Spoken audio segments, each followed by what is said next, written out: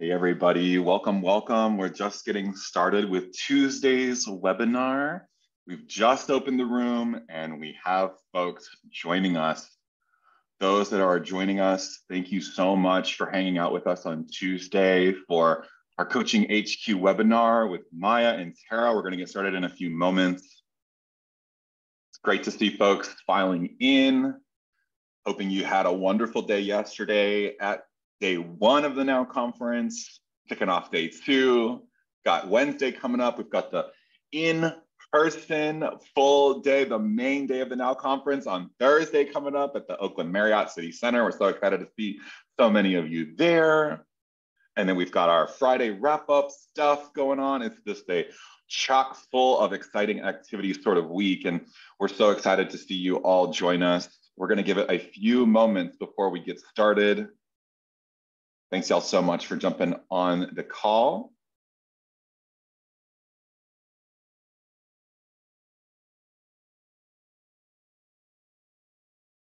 Great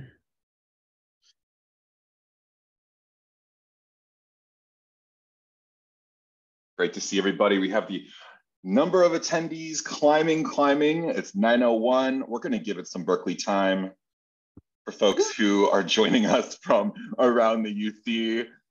Not etched in stone practice, but there's a little buffer at Berkeley for when we start our meetings. And we are exercising that practice as we speak.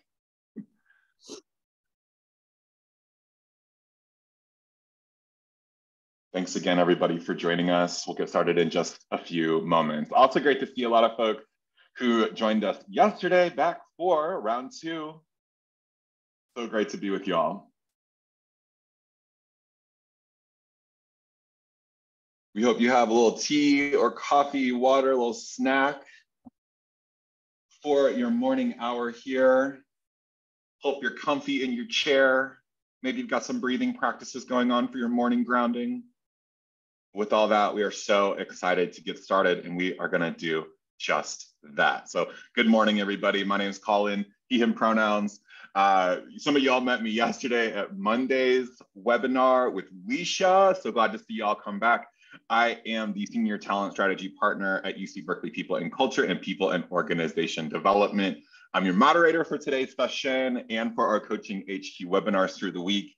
This year, I have the great honor of serving as the Coaching HQ lead for the 2023 Now Conference. And, you know, we are just about to get started with day two of Now Week. Tremendously excited for that. And for those attending the pre and post Now Conference Coaching HQ activities through the week, we hope that you had a great time working with your group and one-on-one coaches yesterday and are excited about all of the group and one-on-one coaching that'll happen today, the one-on-one career and talent acquisition appointments that will happen tomorrow, our group coaching that will go on through the week. It's a full day of programming, Monday, Tuesday, Wednesday, Friday. And also for those who are attending the main day of the in-person Now Conference on Thursday, we're so excited to see you at the Oakland Marriott on June 8th. Check your email for a note from Now Conference at berkeley.edu for more information about getting excited and getting ready for Thursday's activities in person at the Oakland Marriott. So we look forward to seeing all of you there who will be joining us. I'd also like to take a moment to recognize our main conference sponsor, UC Berkeley People and Culture. A huge thanks to Dr. Angela Stauffer, our Chief Learning Officer and Director of People and Organization Development, for her executive sponsorship of this UC-wide event. It's amazing to see attendees from all across the UC system participating in the week of activities. So another big shout out to Lisa Reichert and Ying Hua for their excellent Now Conference co-chair leadership and the entire Now Conference planning team for their efforts in bringing this conference to life. We are going to get started in just a few moments. You are totally welcome to toggle on or off captions during this event. I also wanted to let you know that this session is recorded. The slide deck can be found on the Now Conference Coaching HQ webpage. Today, our chat is actually going to be disabled, and our Q&A will be enabled. We'll also have a checkpoint at the middle of today's presentation to take some Q&A, and we'll have a little bit of time for that at the end of our webinar. As a quick reminder, our webinar presentation today is not necessarily the interactive element of this topic. Of course, you know that the more interactive, hands-on, debrief, dialogue, skills, practice, experience will follow this hour. So for those who have registered for their one-on or their group coaching for today's topic, we'll leave a little bit of room at the end of today's webinar so that you can mosey on over to those Zoom links that were sent to you by Now Coaching HQ at berkeley.edu. We are so excited to have with us here today, big drum roll please, the UC Berkeley Talent Acquisition team, who will be serving as today's group coaches after today's 9 o'clock webinar starting at 10 o'clock. Many, many, many thanks to Alejandro Gomez and his amazing team for their innovation, collaboration, and facilitation at the Now conference this year, and also for facilitating those one-on-one talent acquisition sessions on Wednesday. You know, today is all about our journeys as lifelong interviewees, and I have the pleasure of welcoming you to our webinar and introducing you to Miah Compton and Tara Hertstein from the UC Berkeley Talent Acquisition team, who will be presenting on the topic, You Got the Interview, Now What? So with that, I want to share a little bit more about our amazing presenters, Miah and Tara, before we get started, and then I am totally going to get out of their way and the floor will be theirs for our hour. So as a talent acquisition advisor, Miah Compton provides advisement and recruitment guidance to various clients at UC Berkeley. These include UC Berkeley Law, the School of Public Health, Facility Services, Berkeley People and Culture, Equity and Inclusion, Housing and Dining Services, the Disabled Students Program, Accounting, Procurement, College of National Resources, the Department of Chemistry, and many, many others. Gosh, Miah, you are all over the place at Cal. In addition, Miah has facilitated workshops and trainings regarding the recruitment process and professional development as it relates to the university experience. Leading with authenticity, she is passionate about providing excellent customer service and encouraging people to meet and achieve their full potential. Love it, and so happy to have you here, Miah.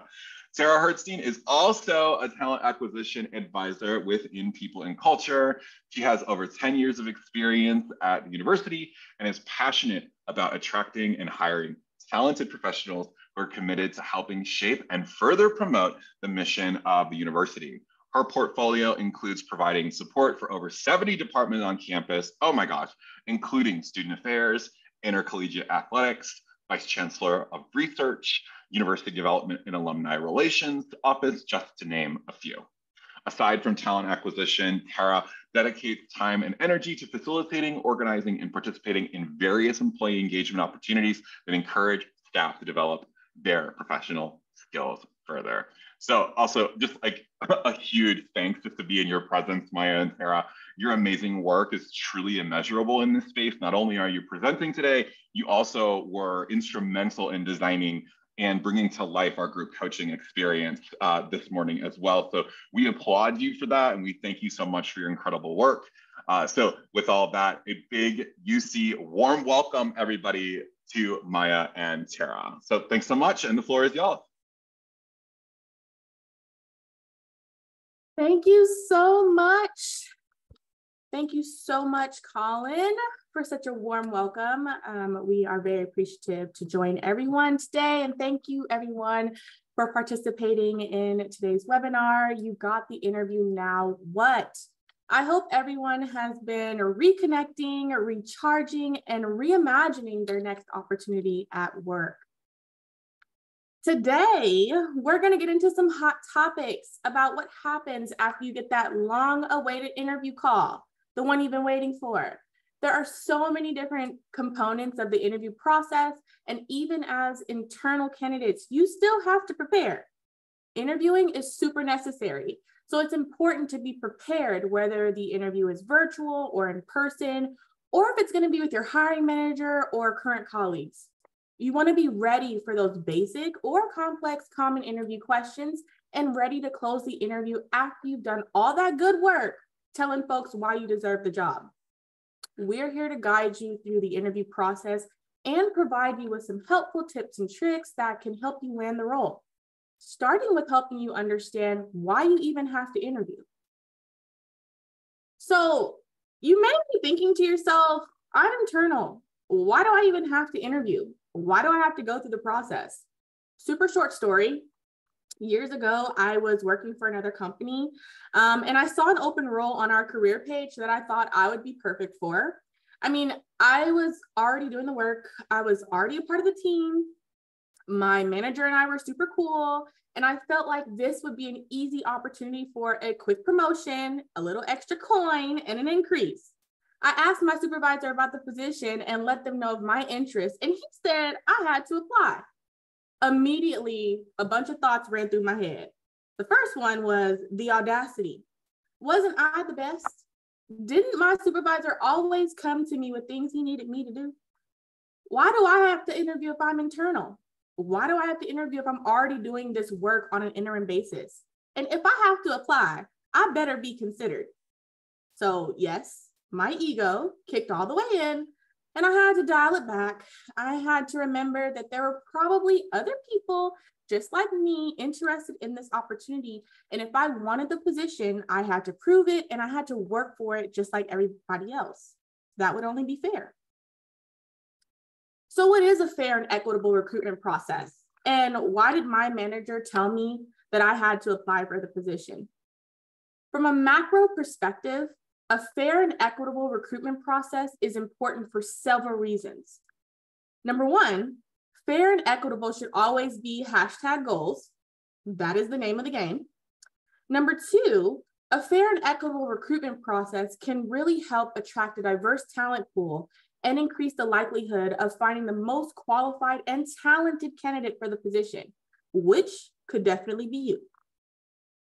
And number three, we believe in and promote a culture of inclusivity and diversity, which leads to better problem solving, better decision making, and by providing this culture, we can help to avoid legal issues and discrimination claims that can arise from discriminatory hiring practices. At UC Berkeley, we really seek to establish clear job requirements and qualifications.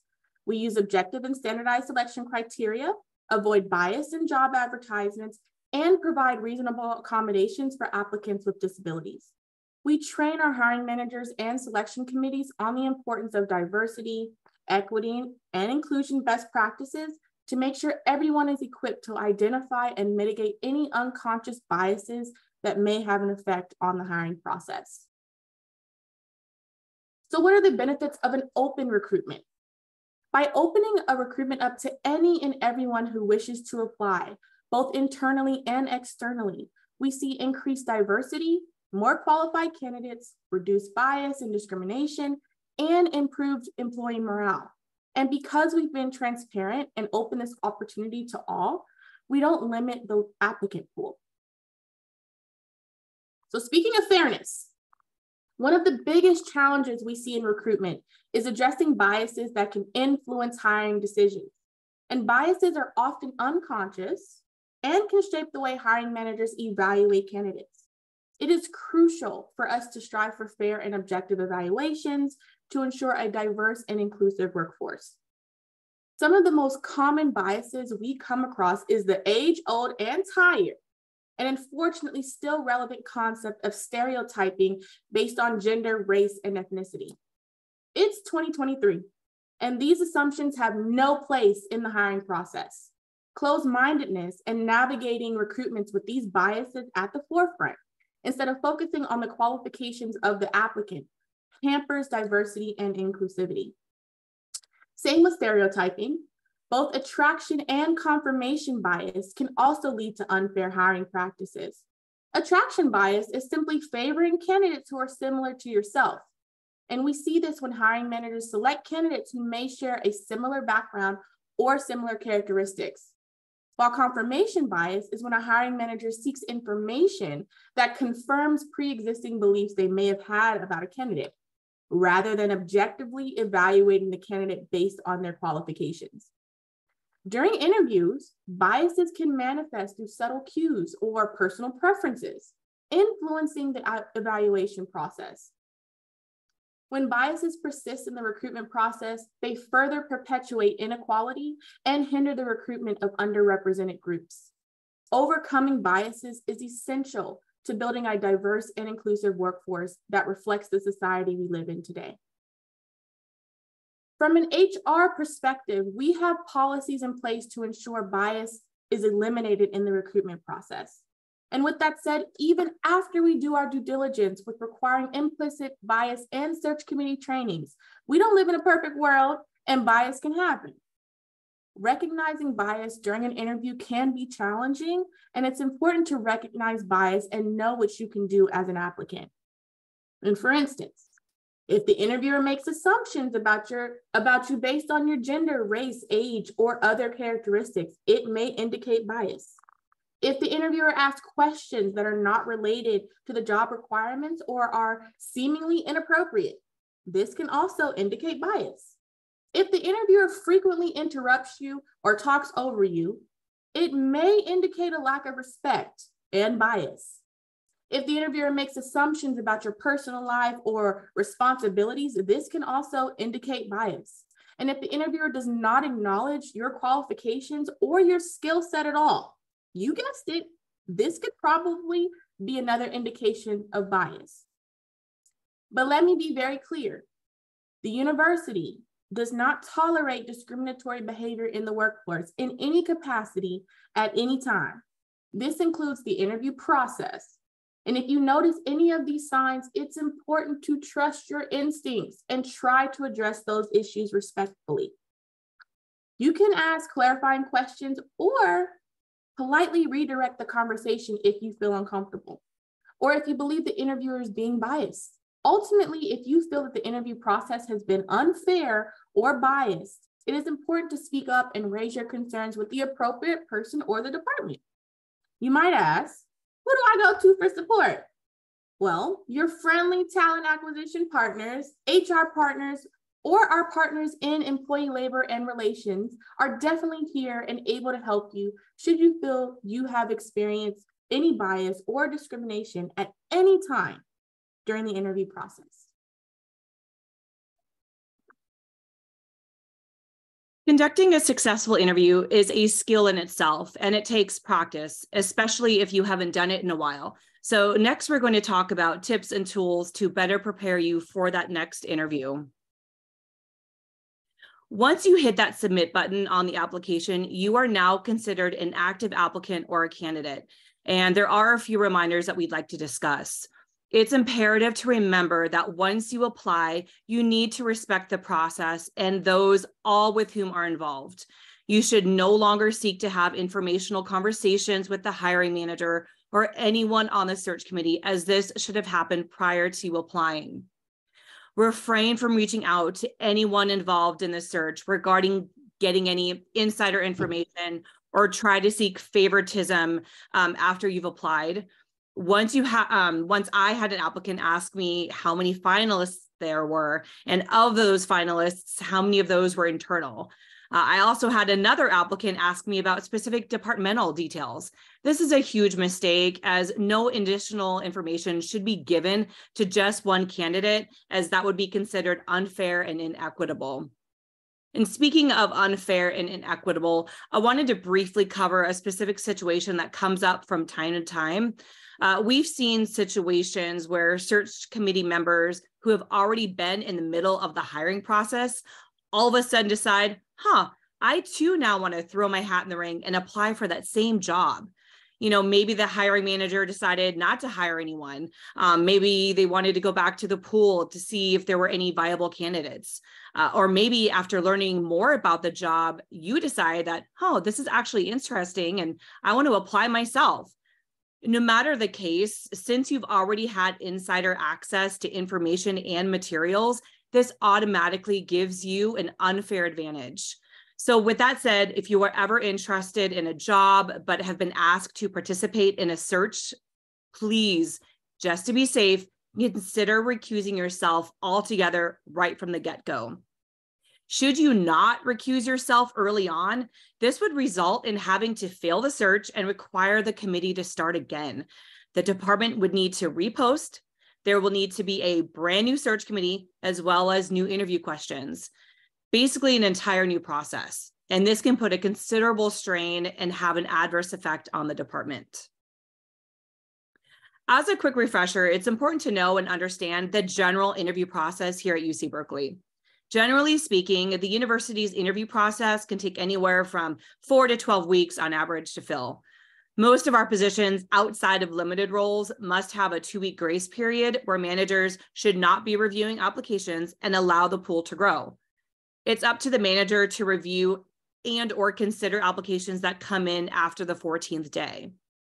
As of February of 2021, UC Berkeley has now put in place a local implementing procedure where candidates are to be given the interview questions at least 15 minutes prior to an interview. We have found that this practice allows for a better candidate experience as a candidate can have more thoughtful and richer conversations. Once you receive these questions, use your time wisely and make notes to be thoughtful of your key points that you want to cover in your responses. Also, take note of the number of questions being asked so that you can plan the length of your responses accordingly. While the interview process and makeup can vary from recruitment to recruitment, we typically see an average of 2 to 3 rounds being taken place.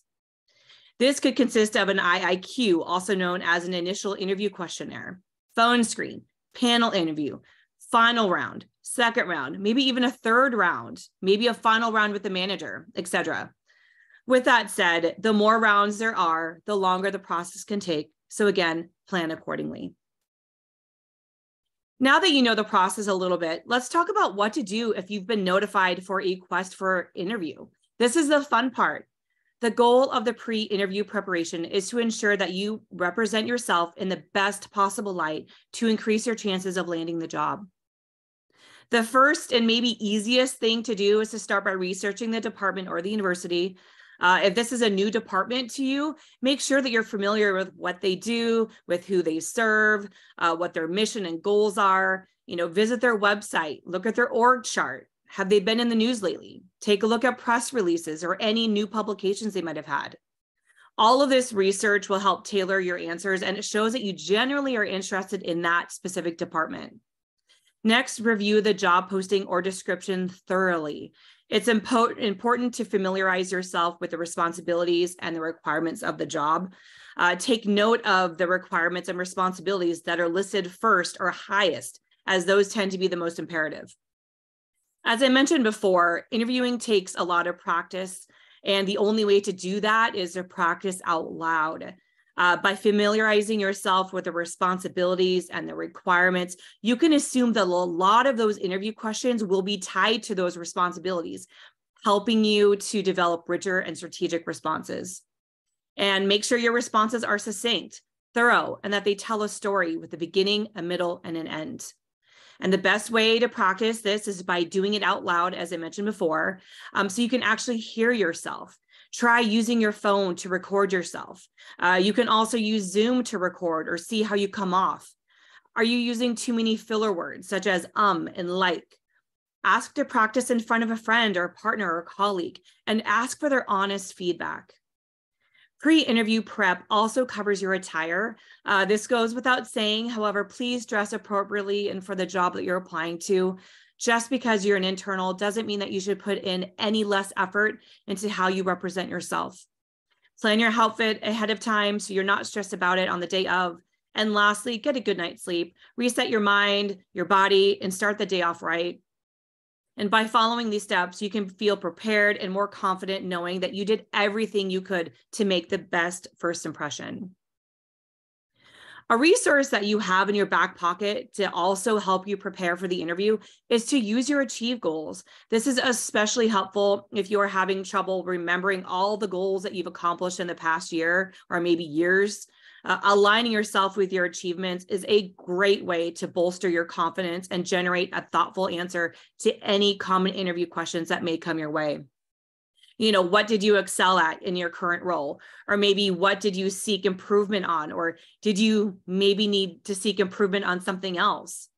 How have you shown collaboration in your work or been innovative? Where have you fostered DEIB in your workplace? And lastly, how have you become a master in your current role? Don't forget to also bring up any special recognition that you've been given. Did you receive a SPOT award, achievement award, outstanding chancellor staff award, perhaps? This is also so important as it shows that you've been going beyond your normal day-to-day responsibilities. And lastly, you want to ensure to be vocal about any professional development that you have completed during your tenure. This shows us that you are committed to your own development and that you are serious about your own career journey. Next, we're going to talk about the difference between preparing for an in-person interview versus a virtual interview, which has become the norm post-pandemic. Here are some tips to help guide you in that in-person interview. Just in case, plan to bring extra copies of your resume and that you have enough for everyone on the search committee. Come prepared with a list of references or perhaps any other pertinent information or documents that you may be needed. Make sure that they are organized and easily accessible. Plan your route to the location ahead of time. Make sure there isn't construction going on or that the building isn't locked that will require access. Allow enough time to take into account any of these unforeseen situations. Arrive early to the room or lobby and allow yourself some time to calm down, relax, and collect your thoughts. And lastly, make sure that you are kind and respectful to everyone you encounter. This includes the students that may be working at the front desk or people just passing by. You never know who knows each other and what might be reported back should you be rude to anyone. Preparing for a virtual interview can be slightly different from preparing for an in-person interview. And here are some tips that can help you with that virtual interview experience. Technology. Make sure your internet is stable. If you are able, try testing the link ahead of time to ensure that you're able to get in. Is your Zoom up to date? Nothing is worse than having to do a mandatory update to your technology right before you need to log in. Tell everyone in your home to get off the Wi-Fi if need be, or perhaps block a room in a building or a campus to ensure that you have a space that is private and that has good connection. Make sure that you have good lighting and that you are in frame and that we're not just viewing the top of your head or the middle of your chest. Don't forget to clean off your camera to ensure a clear and crisp image.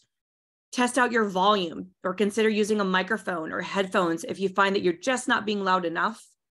And if you're not sure how you're coming off, again, try recording yourself and play it back via Zoom or perhaps your phone. With your background, you want to make sure that your background is tidy and appropriate. And by appropriate, I don't mean having your clean laundry stacked neatly in the background. If your background is too busy or distracting, try to clean it up or minimize the clutter. Consider using a virtual one or putting up a sheet or even changing locations at the time being. UC Berkeley offers specific Berkeley branded options via your Zoom account, should you want to consider that. And when you are on camera, you want to be cognizant of your body language. Make sure that you're sitting up and straight. Try using hand gestures, such as what I'm currently doing, and practice good eye contact. Distractions. Finally, try to limit anything that can be a distraction to you or to the panel. Kennel your dog, put your cat in another room, or try choosing a room that does not have a busy window behind you. You want the focus to be all on you.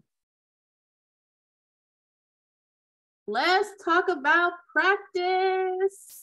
Yes, we are going to talk more about practice because practice makes perfect. There are quite a few different types of interview questions that you should be prepared for. Behavioral-based, scenario or situation-based, closed-ended questions, and open-ended questions. Behavioral-based questions typically start with phrases like, can you describe a time when, or have you ever encountered a situation where? And they're going to require you to provide a detailed response about how you may have handled a specific situation in the past. Majority of our questions are behavioral based since past performance commonly predicts future behaviors. Now, that don't mean that y'all can't change, but that is what the studies show. The key to answering behavioral-based questions is to provide specific and relevant examples that showcase your abilities and demonstrate your fit for the role. So really take the time to consider and map out your responses. Scenario questions will present a hypothetical situation or scenario and ask candidates to respond with how they would handle the situation.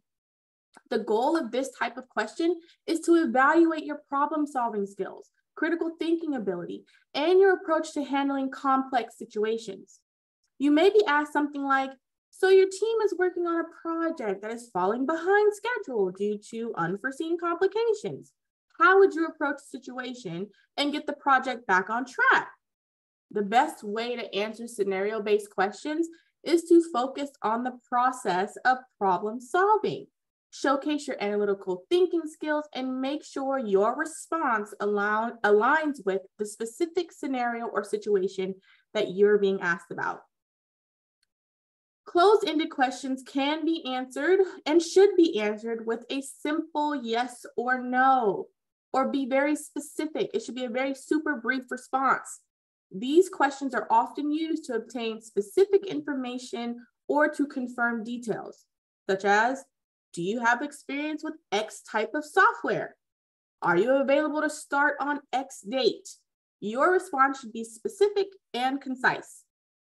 On the other hand, an open-ended question encourages a more detailed and nuanced response. And these questions typically start with phrases like, tell me about, or how do you feel about, and require a more detailed and thoughtful answer. Interviewers will evaluate a candidate's communication skills, problem-solving abilities, and thought processes using more open-ended questions. So you should really take the opportunity to answer open-ended questions by thoroughly expressing your thoughts and ideas on the subject matter you're being asked about. Don't go on a rant. Be structured, thoughtful, and genuine in your responses. Probably the most common interview question of all time is, tell us about yourself. More times than most, this will be the first question you're asked during the interview process. Tell us about yourself is the elevator pitch. It's the razzle dazzle. It's the sprinkles on top, and it's your time to shine. So imagine you're on an elevator and you meet the CEO of your dream company and they strike up a conversation. Then they ask you, where do you work?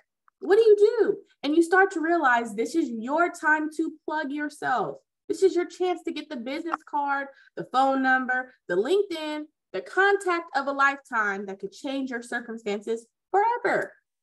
Now, the elevator ride will only be about 2 to 3 minutes to the top floor. So you want to be clear, concise, and to the point. In an interview, the idea is really no different. Introduce yourself. Tell them who you are, what your current role is, or your field of expertise. Highlight the skills and achievements you're most proud of, especially those that are intriguing and relevant to the position you're interested in. Avoid sharing personal information, too much tea, or irrelevant information that doesn't add value to your candidacy or your pitch. The tell us about yourself question is often a way for the interviewer to get to know you and assess your fit for the role. So be strategic in your response and showcase your strengths and qualifications for the job. So after your pitch, there might be several other common interview questions that you can expect to be asked during the interview. For instance, tell us about your background. You want to keep your responses to this question specific to the role you're applying for and highlight your professional experience that aligns with the role. Or what about, can you describe a time when you experienced conflict with a coworker? How did you approach the situation and resolve the conflict? Now, don't throw your coworker under the bus. That's not cute.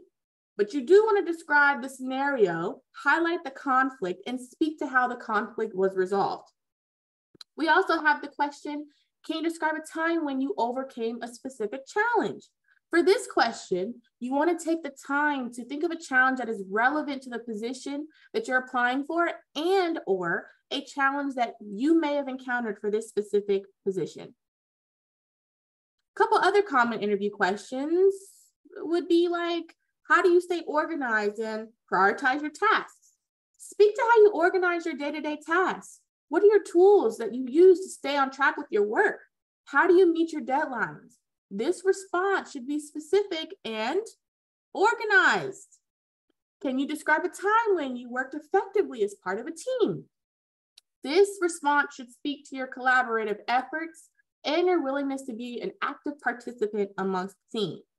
And lastly, you might be asked, why should we hire you? This is your moment to reiterate your interest in the role and emphasize your elevator pitch. Be honest, what will you add to the department and how will you inspire in this role? It is important to prepare for a variety of questions and to tailor your responses to the specific job and department you are applying for. By preparing and practicing your responses to common interview questions, you can increase your confidence and make a positive impression on the interviewer. Now, even if you know what questions you might be asked, because here at UC Berkeley, we have that 15-minute ahead of time rule to send interview questions, there's an easy method you can follow to answer these questions, such as the PAR method. The PAR method is a way to answer questions in an interview in a very succinct way. You would use this method anytime there's a conflict or project-based question or behavioral-based question. And this method can help you organize your thoughts and show the interviewer how you're able to solve problems while ensuring you cover all of the important points of the question. PAR is an acronym, and at UC Berkeley, we love acronyms. PAR stands for problem or project, action, and results. In a PAR statement, the problem or project should describe a specific challenge or issue that you faced. The action should outline the specific steps that were taken to address the problem, and the result should explain the outcome or impact of those actions. So if you follow these 3 steps, you can quickly and easily set up your responses to cover a problem or project you faced, what you did to resolve the problem, and showcase the impact of your resolution with concrete results. Now, y'all know I like examples because I've given you a lot of them, but here's another quick one. If you're asked, can you just tell me about a time where you solved a problem within your organization? You can use the PAR method to respond. So the problem might be, during my time in my current role, I noticed that our service team was struggling to keep up with the high volume of calls and emails during peak hours, which was leading to longer wait times and frustrated clients. And the action would be to address this problem. I worked with the service team to develop a new workflow that streamlined the process for handling customer inquiries. We also implemented, action word, we also implemented new tools and software that automated certain tasks and improved response times. The results would be, as a result of our efforts, we were able to significantly reduce wait times for clients and improve the overall satisfaction scores. The new workflow and tools has allowed our service team to be more efficient and effective in their work. Using the PAR method makes it really easy to organize and outline a clear and concise response and helps to keep your responses strategically focused. So since this marks the midway point, Colin, have there been any questions that have come in thus far from Q&A? We have time maybe to address 1 or 2. Yeah, thank you. Oh, go for it, Miah. I was going to say, we do have a question. Do you know if this process is the same at UCSF? As far as I know, this is a local implementing procedure regarding UC Berkeley. So I don't believe that at this time UCOP has made it a standard practice across the campuses. And I'm assuming this is regarding the question around interview questions given to the candidate 15 minutes prior, is what I'm assuming. There is no clarification on that. However, if you would like to clarify if that is the question you are asking, please go ahead and submit another question. How much context should be included in the PAR method, such as roles of the team, if pertinent, and the department name where the problem occurred? I'll take a stab on that one. I would try to keep it generic enough so that you're not divulging so much information and so much in the weeds. I think that's not the important part in terms of naming the department or folks, but I think, you want to choose information that is relevant to the role. Say you're working on a technical project and you're applying for a technical position, you definitely want to kind of go into detail about that specific. But again, you want to keep it relevant enough and keep it to information that really is, what the search committee is looking to hear. Miah, do you have anything to add?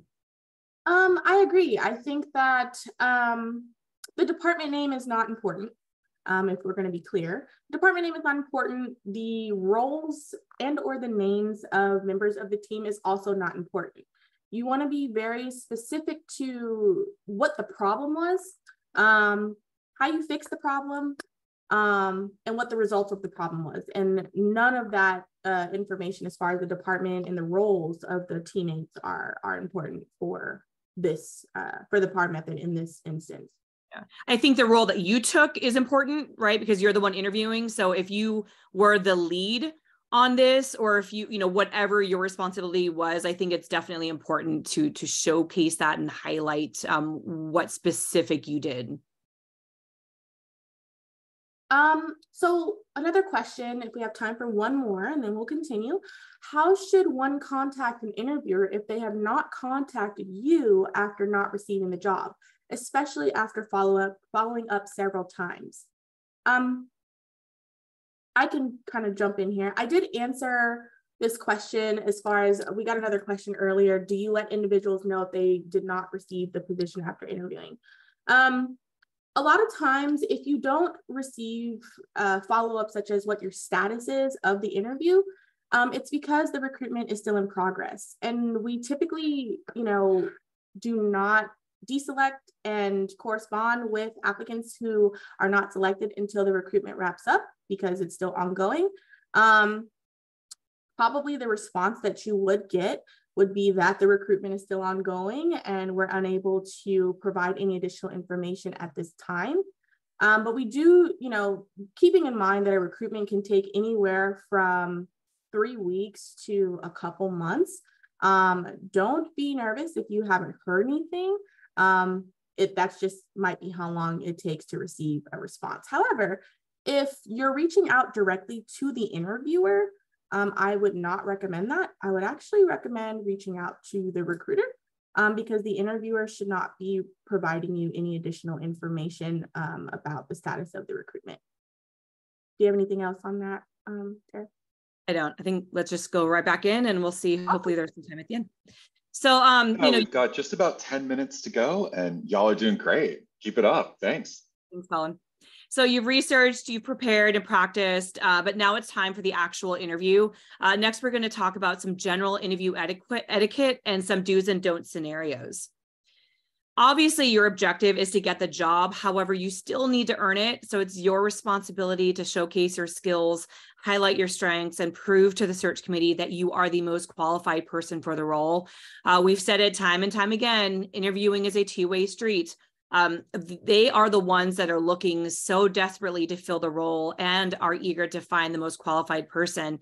You already have a job, so don't forget that you also hold power. So use that to your advantage. It's important to understand where the hiring manager and the search committee are coming from. An organization will always seek to meet the needs of the business. They will have their objective, which is obvious since they initiated the recruitment in the first place, but their sole responsibility to fill the role with the right person. They are looking to see how competent you are, how well you can do the job. They're looking at how well you will fit in with the team and within the organization. Are you aligned with their mission? Do you hold the same values as the department? How well can you build relationships and collaborate with others? And can you demonstrate your ability to work well within that team? They're also very interested in knowing and assessing what motivated you to apply, and will you actively be engaged in the role, and are you striving to make an impact? And lastly, what value will you add to the role and to the organization? The wrong hire can not only be costly for the department, but it can lower morale and result in employee burnout. The search committee has a tough job, so it's up to you to try to make it a little easier with outlining how you best meet their objectives. Now that you have a better understanding of the interviewer's objective, let's take a trip down interview lane. Appropriate interview etiquette involves being professional, respectful, and attentive during the interview process. On the flip side, inappropriate interview behavior or etiquette can create a negative impression and harm your chances of being selected for the role. So general interview etiquette consists of taking notes. While having your resume out, consider using it to take notes on. Jot down key words that you may want to refer back to at a later time. This also shows how engaged you are in the process. Should you need more time to respond to a question or seek clarifications, feel free to ask them to repeat it. This can help you buy some time. And while your resume is out, don't forget to actually use it as a guide to help you refer back to for specific examples or experience that you've had. By being strategic with using the PAR method that was discussed earlier by Miah, make sure to use that method revolving questions that have to deal with problems that you had to solve. Try to notice the time by checking your watch or clock in the room, or maybe slyly tapping on your phone. You want to show that you have awareness and that you are able to manage your time effectively and efficiently. You don't want to talk so much that you run out of time and you're not able to get around to asking your own questions at the end. And lastly, try to come prepared with a few questions already written down so it's easier for you to refer back to.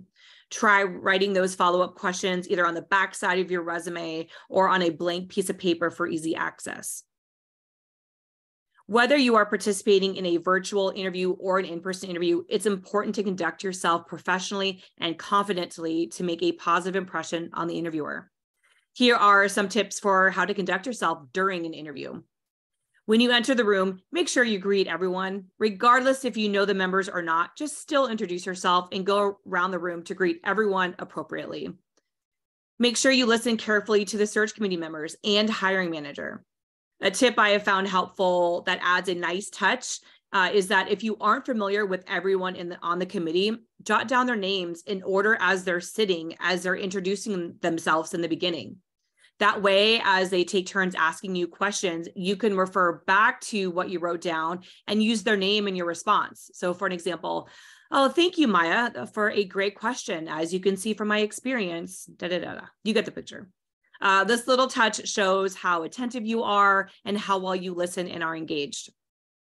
Body language goes a long way. Make sure you're using open body language, open body gestures versus coming off as being closed off. For example, are you sitting up in your chair, broad shoulders, hands open and in front of you while making eye contact? Or are you slumped in your chair, sitting very relaxed, arms crossed? Closed off nonverbals can be viewed as negatively, and this is even without you opening your mouth to speak. Next, make sure that your responses to questions are relevant and examples used are the most current if possible.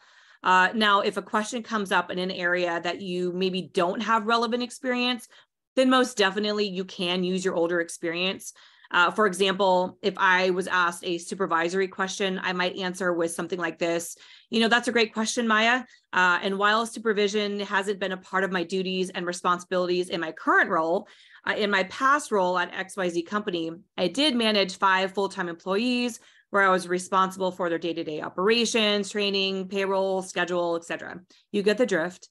This at least shows the committee that while it may not be the most recent experience, it's still experience worth noting.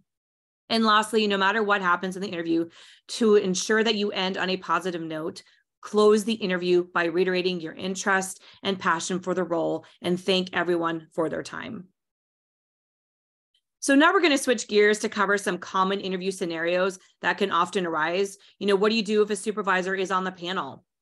Having your supervisor on the panel can be intimidating and cause some anxiety, but there's some ways to get around that. First is be professional at all times. Treat them just as you would with any other interviewer. Now's not the time to bring up current workload or talk about anything personal. Try to compartmentalize this process with your current position.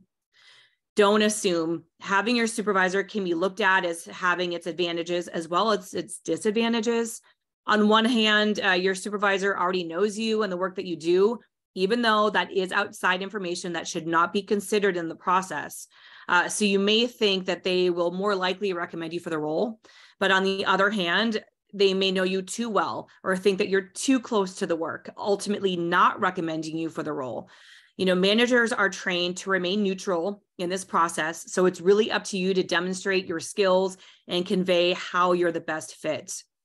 Next, be honest with your responses. This is not the time to embellish your skills or stories and try to make yourself look better than what the actual truth is.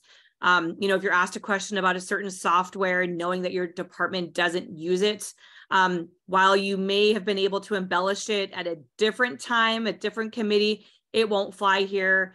So just kind of keep that in mind.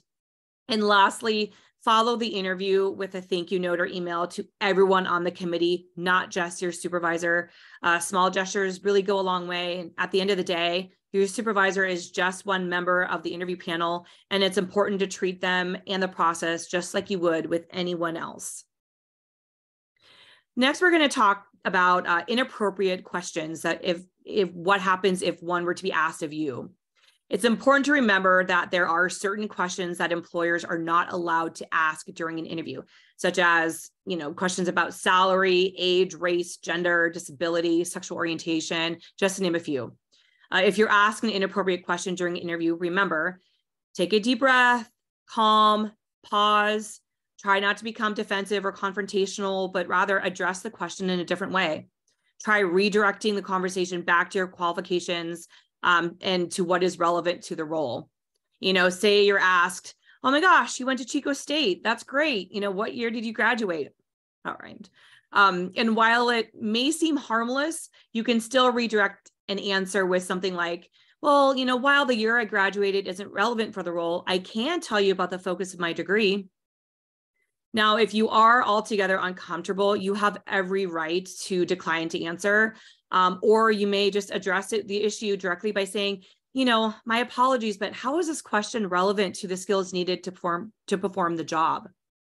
This will cause a committee to pause and reflect of what is it that they actually just asked you, and most likely they will realize that, gosh, what they asked you wasn't probably the best question, and they might stop right there.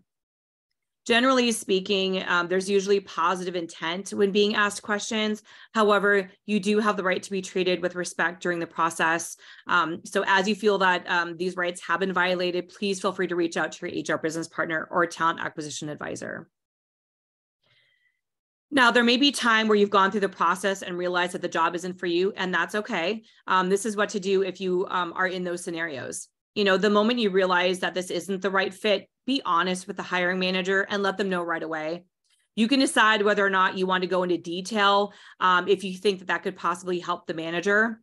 No matter what, treat the situation with the utmost professionalism. You want to remain positive about the experience. Berkeley is all about developing relationships and connections. And the last thing you want to do is burn a bridge, as this campus is smaller than you think. And it would be a shame if this were to come back around to impact you negatively, the next time you were to apply for a job.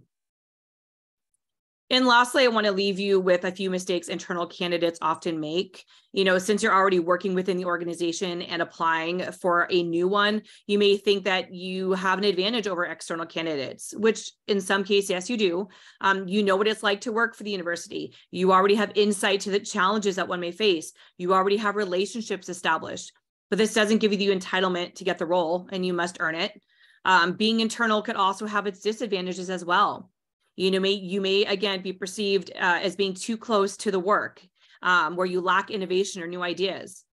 Maybe you don't have 100% of the skill set and you're trying to convey your transferable skills. So here are some common interview mistakes that we've seen along the way as it pertains to internal candidates. Sometimes internal candidates think that they don't need to prepare as much.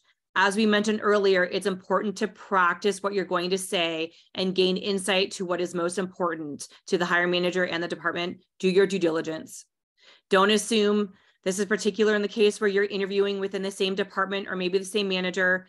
Don't gloss over experience because you're assuming the manager or the committee already knows what it is that you do. They have been trained to only consider information that is provided during the application and interview process and nothing else. It's really up to you to be strategic with using or leveraging your internal knowledge of the department or the university in your interview. This is why it's so important to be thorough with your examples and not leave anything out just because you think they already know or you think this job is in the bag. By preparing thoroughly and focusing on your qualifications, and most importantly, taking ownership of your own result and how you show up, you can walk away knowing that you performed well and be proud of what you accomplished, no matter the outcome. Another mistake internals often make is just being too casual. You know, this is not the time to crack jokes or be lackadaisical about the process. You want to show that you're serious about the role. You just never know who else might be prepared to bring it in the interview and who is fighting for the same role. And lastly, we see all the time with internals that they just aren't prepared in bringing questions, that they don't ask any questions at the end. They might say, well, I already know about the department and the challenges, so I really have no further questions. This can be perceived as either not taking it seriously or thinking that you're just that confident in getting the role because you feel like, I just don't need to know anything else. I know it all. You know, while this is a huge disappointment for the committee, it's really a lost opportunity on your part. So in closing, to better your chances of advancing your career, try to avoid these common mistakes at all possible. So let's talk about following up. Look, if you don't follow up, you're really missing a great opportunity to ask follow-up questions. So be inquisitive and reiterate your interest in the opportunity. As you wrap up the interview, remember that you hold the power. Interviewing is a two-way street and you have just as much power as the interviewer. Please don't talk negatively about past experiences. If it's on campus, the university is smarter than you think and you would never want to burn any bridges or anything to get out that wasn't intended. This is not the time to talk about salary, vacation, schedules. You can discuss that with the recruiter. You want to be personable and professional, but do not bring up personal information. Please do be strategic about asking good follow-up questions, clarifying questions to some of the questions that were asked previously in the interview, and make sure to always close the interview and reiterate your interest and thank everyone for their time. Feel free to ask timeline questions if there's enough time, but don't lead with that question. Use your time wisely. Of course, we love a good follow-up question. I'm not going to go through all of them, but there are just a few that we love. And even internal candidates have something to gain from asking follow-up questions. It's a great way to engage with the rest of the committee members and show them that you care about what they have to say. So one great interview question would be, if you were to look at the top current performers on your team, what qualities do they possess that makes them top performers? Another good one might be, as a supervisor, how do you handle feedback and opportunities for improvement? Or how do you support diversity, equity, and inclusion strategic initiatives in the workplace to ensure that they are not performative? So as we're running into time, just want to talk about some tools and resources that you may come across or may need. They're super helpful. We have the UC Career Center that provides tools to learn about strengths, skills, and opportunities within the UC system. And People and Culture's professional organization and development team offers a variety of professional development opportunities for all staff across campus. We do have a couple questions in the chat, and I will go ahead and check those out. But please do join us for the interactive process coming up next at 10 o'clock. Yeah, we know that some folks are going to be needing to transition over there in about 10, 15, 30 seconds. We just want to give a huge round of applause to Miah and Tara for their incredible presentation this morning. Everybody, please make sure to grab the QR code so that you can provide your perspectives, complete the survey for the session. If you missed the chance of grabbing it, You'll get an invitation to complete a survey for the conference. Don't worry, we'd love your feedback. For those who registered for your group coaching sessions, we want to invite you to go ahead, leave the virtual online webinar platform and head on over to grab your invitation for your group coaching session with our amazing UC Berkeley talent acquisition team, and continue the conversation there. Bring the questions forward there. Get into those dialogue groups, practice some skills, meet some new people. We are so thankful for your attendance today. Miah, Sarah, great work. Thank you all so much. You are absolutely amazing. Another round of applause for Miah and Sarah. You're getting a lot of love in the chat there, and we all know you got to go and facilitate your group coaching sessions. So have fun, everybody. We'll see you back here at 9 o'clock tomorrow morning for our Wednesday webinar on communication for introverts. Really excited about that one. Take care, everybody. Thanks so much. Talk to you soon. Everyone.